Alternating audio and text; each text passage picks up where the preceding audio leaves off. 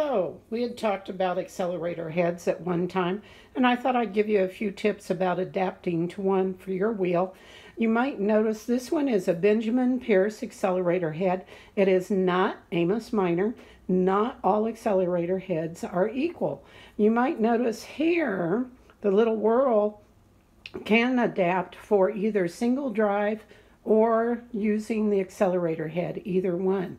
Whenever you adjust one, you should put Vaseline on the bearings. Be sure that the little screws for the maidens are equal height. It should be level across the maiden. Whenever you oil it also, there's little bearings here at the top of the maiden. Keep those oiled as well. It should spin wonderfully for you, and it should be a nice little sound whenever you spin.